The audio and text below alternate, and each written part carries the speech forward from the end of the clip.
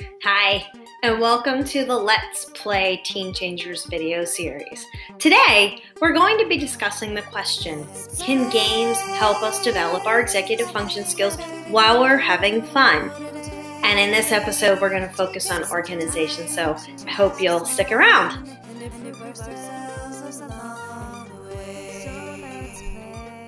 So how do games help us practice organization?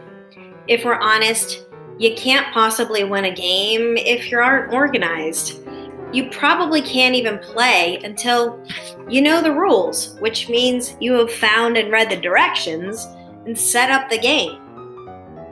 This means you have all the pieces out and you've decided who will be what game piece and so on, who goes first, if someone needs to shuffle the cards, you've decided, or if someone is going to be the banker in charge of the money or something like that.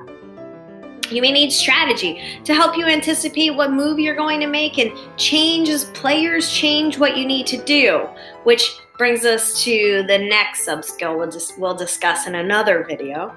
Remember, we lose if we quit or stop moving forward. TeenChangers, prioritize your list and think about when do you have some time to play a game with friends or family.